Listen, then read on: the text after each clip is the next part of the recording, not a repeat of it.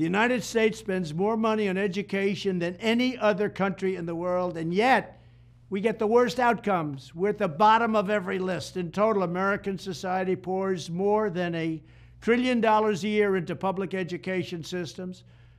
But instead of being at the top of the list, we are literally right smack, guess what, at the bottom.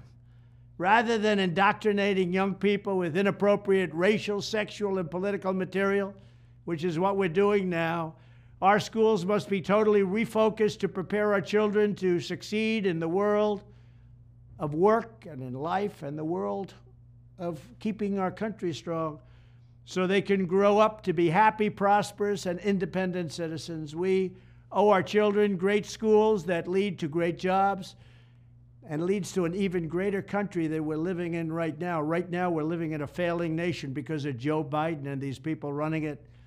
They're Marxists, they're communists. What they're doing to our country is incredible, but we'll take care of that for our children.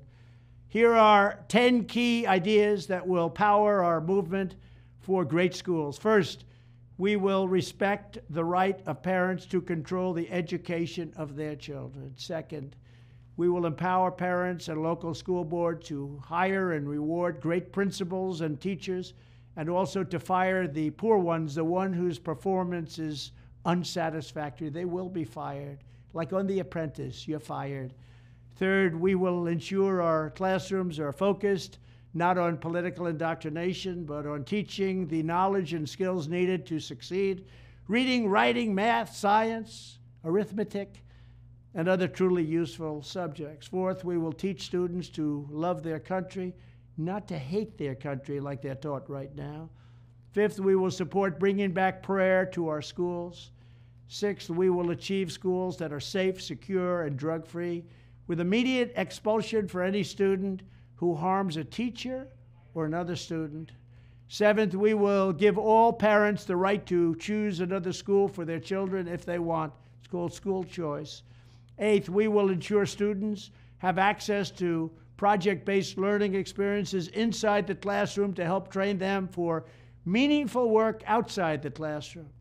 Ninth, we will strive to give all students access to internships and work experiences that can set them on a path to their first job. They're going to be very, very successful. I want them to be more successful than Trump. Let them go out and be more successful. I will be the happiest person in the world. But we want our children to have a great life and be successful. And 10th, we will ensure that all schools provide excellent jobs and career counseling so that high school and college students can get a head start on jobs and careers best suited to their God-given talents. This is how we will ensure a great education for every American child. And one other thing I'll be doing very early in the administration is closing up the Department of Education in Washington, D.C., and sending all education and education work and needs back to the states. We want them to run the education of our children because they'll do a much better job of it. You can't do worse. We spend more money per pupil by 3 times than any other nation, and yet we're absolutely at the bottom. We're one of the worst. So you can't do worse. We're going to end education coming out of Washington, D.C. We're going to close it up, all those buildings all over the place, and you have people that in many cases hate our children. We're going to send it all back to the states. Thank you very much.